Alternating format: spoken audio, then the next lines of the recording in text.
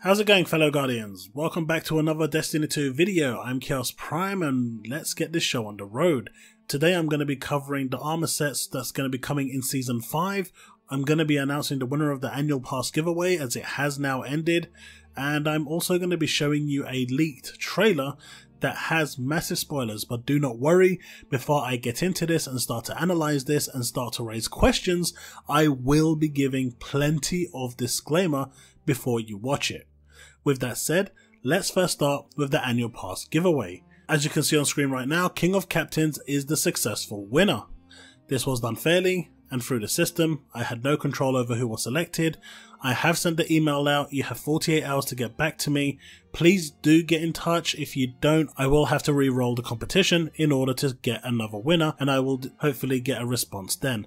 But you have 48 hours, do get in touch, and congratulations on winning the annual pass. So let's now move on to the armor sets. Season 5 brings 5 armor sets in total. We have the Raid armor set, we have the Eververse armor set, which you won't be seeing here on this little layout.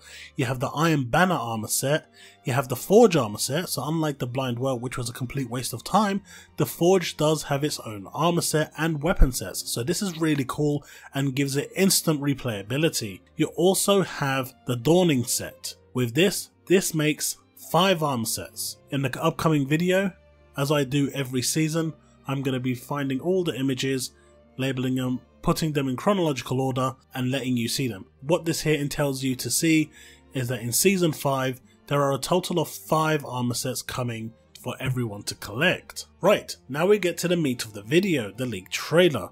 This is massive spoilers, make no mistake. So I'm going to give you around 10 seconds while I waffle on to look elsewhere or stop watching if you don't want anything spoiled for you. I'm pretty sure most of you will have seen some of this stuff, but at this point, if you do not want it spoiled, look away. I'm serious, this is your last warning, this is massive spoilers. Okay, play the trailer.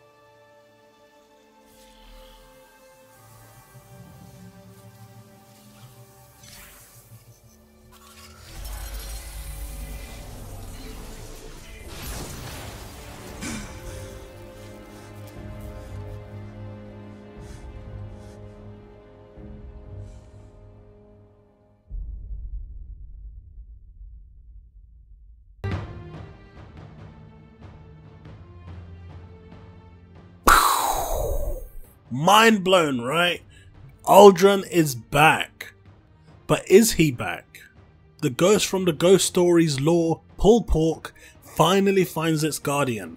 And of all the people it can find, it raises and revives Prince Uldren. But from the look of his face, even he is surprised to be awake. So let's break this down. Currently on the forums, everyone's freaking out with the fact that Uldren is still alive. But he was never a guardian to begin with. When we killed him, he was just an awoken. As the lore goes, with the way guardian birth works, he should no longer be Uldren. He may still be in Uldren's skin, he pretty much is no longer the Uldren we once knew. Of course, Anna Bray was looking through her past and trying to rediscover her past, so there is always a window that you can actually do this. Amanda Holliday, in the recent Cosmodrome mission, said that she's still waiting for her parents, so she still has some recollection of her past. But in the way the lore states, Guardians are brand new born when they are brought back with the ghost. But congratulations to Pulled Pork, who finally found the Guardian he was looking for. So now it raises the question, why Uldren? I mean, the Traveller works in mysterious ways. The Traveller tends to look for devoted people with strong character. If we look at how loyal Uldren was to his sister, it's really a natural choice when you think about it. His devotion is clear. The speaker, when speaking to Gaul, said devotion, sacrifice, and death. No one can dispute Uldren was devoted to a people. a queen and a sister. Everything he did was for her.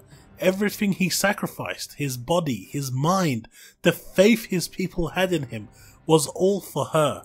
And ultimately he paid the ultimate price, the ultimate sacrifice, in death. So when you look at when you look at the rules the speaker specified alone, Uldren met every category from the Traveller's requirements.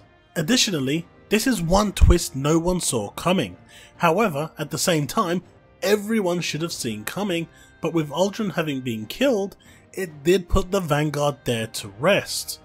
But, now that he's back, will Prince Uldren take the mantle of the Vanguard Hunter? I mean, the Hunters there is pretty simple, and it's now complete. The Hunters there states that any Hunter who kills the previous Hunter becomes the Hunter Vanguard. This is pretty simple, and if that's the case, it looks like Uldren may well truly be the Hunter Vanguard and the one to replace Cade. Now how this will go with Ikora or Zavala is going to be really interesting. I expect Zavala to play the good soldier and accept him in because he's no longer technically Uldren. But Ikora is completely going to be off her rocker. I mean, I can see her going straight for him in pure, vicious venom.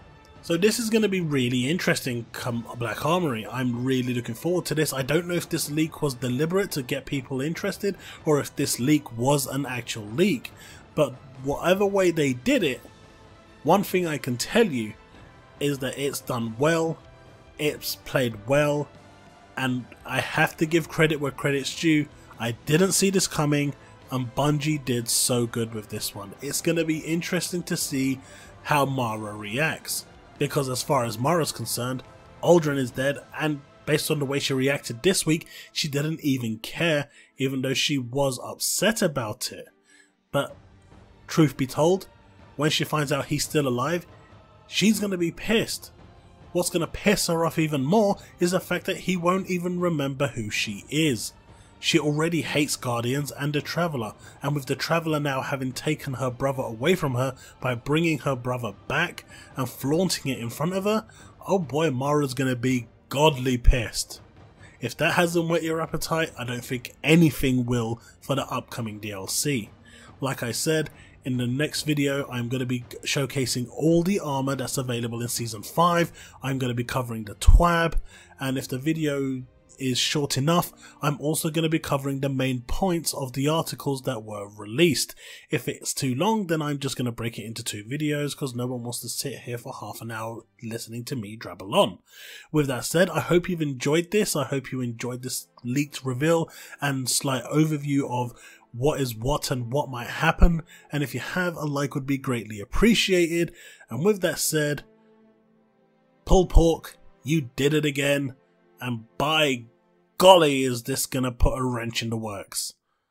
Tower, make way. A new Hunter Vanguard has entered the fray. Remain legend, people.